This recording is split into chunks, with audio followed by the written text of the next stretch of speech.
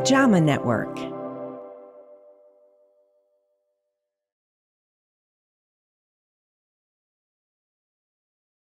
It's just been a completely new life for me, and I just embraced it and just enjoy every day of it now. It's been almost 3 years since Lisa Streb underwent gastric bypass surgery. She lost a lot of weight during the first year, and she is not alone.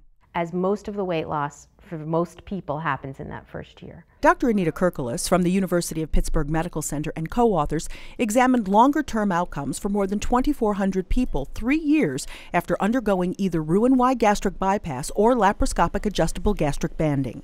The majority of the weight loss for most of the participants for both procedures occurred during the first year. Some people continued to lose weight beyond the first 6 months to a year, and others didn't. The study appears in JAMA, Journal of the American Medical Association. There was substantial weight change following both bariatric procedures at 3 years after surgery.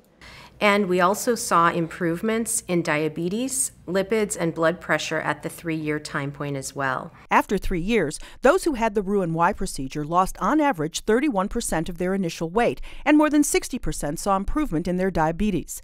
Those who had the gastric banding procedure lost about 16% of their initial weight, and 29% saw improvement in their diabetes. Cholesterol levels and blood pressure improved in almost all the participants. And that allows us an opportunity to begin to investigate what we can do to better select our patients for surgery, better educate our patients prior to surgery so that they can achieve optimal weight and health results following surgery. Lisa knows for her, this is a lifelong commitment. I'm sorry I didn't do it sooner. I'm sorry I didn't do it when I was younger and had more fun with this new life. The rest of my life is in front of me, and there's nothing to stop me at this point. Dolf, the JAMA Report.